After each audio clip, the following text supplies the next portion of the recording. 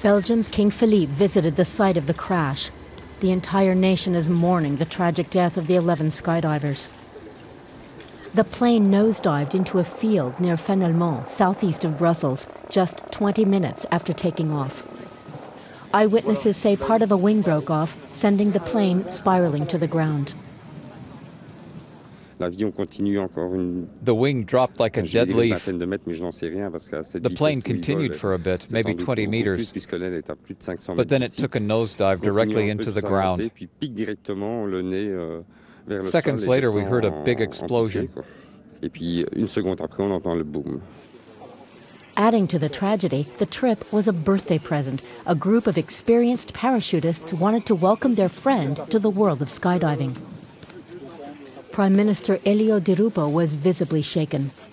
There are no words to describe what happened and no words for what the victims' families are going through right now. We can only pray that one day they'll find peace.